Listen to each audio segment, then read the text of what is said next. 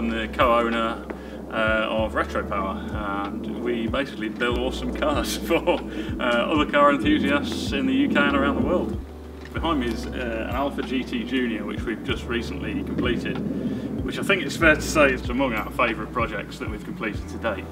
The guy that we built it for, he kind of had one of those things which just never happens to anybody I know, where it was almost like you could say it was a genuine barn find, but essentially he had a tip-off that it was in a falling down, junk-filled garage in London. Went over there, and yeah, sure enough, this Alfa 105 was sat there with just piles of old crap all over it, in a garage with a caved-in roof. And yeah, he spoke to the owner, and a deal was done for a remarkably good price. That kind of find just doesn't happen generally. He kind of wanted it to be a track day car, so fairly track focused, but comfortable enough to go to shows in and show it off at breakfast meets and that sort of thing. He wanted it 4-cylinder, naturally aspirated, he wanted it to be a bit of a screamer, he wanted it to be seriously powerful.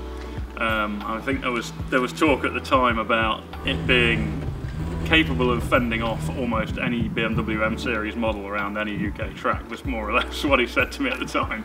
It really offends the purists, which is something we love doing, mainly because it's not got an Alfa engine in it anymore. So we've got a Millington Diamond engine in this. It's 2.7 litre, producing 300 horsepower, and that's from a naturally aspirated 4-cylinder, which is pretty insane.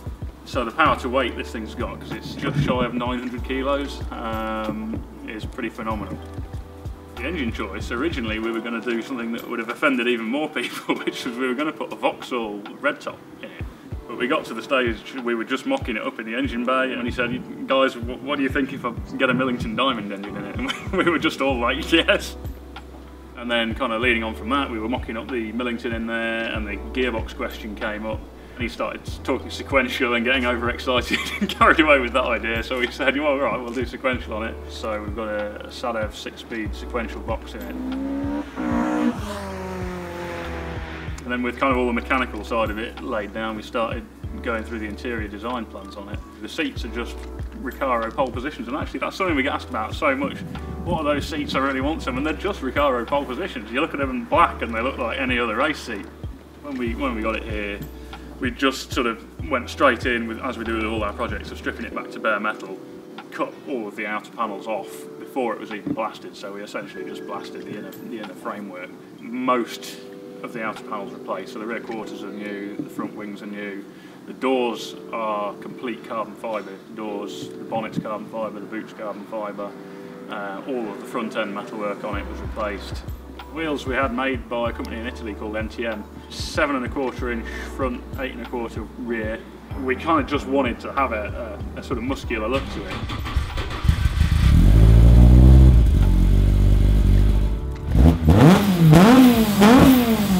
We've been through a good process of testing on it. Once the car's finished, we do a bit of initial road testing. Goes on the rolling road to get driven flat out through the gears and make sure all the running gears are good flat out. Then we did an initial track day at Mallory Park, which is just down the road from us, with the owner, where he nearly crashed it, actually. Nothing to do with the handling, but it was on the Toyo 888s that are on it now, and it was pouring with rain.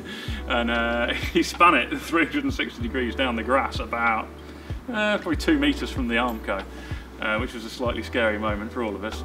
And I've been out on a road session more recently where I was pushing on a bit more, and it certainly feels incredibly stable.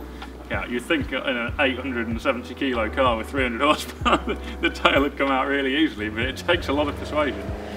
So yeah, it certainly feels confidence inspiring, because it's 2.7.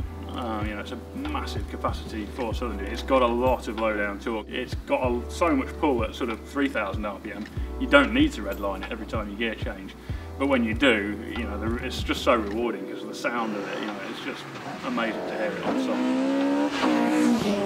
It's certainly not when you drive to the shops every day. It's a bit more raw. It's not really a bad thing, because he did want it to be mainly track day, but it's an intense place to be. That's probably a good description. So it's certainly an intense experience in there, but it's kind of rewardingly intense.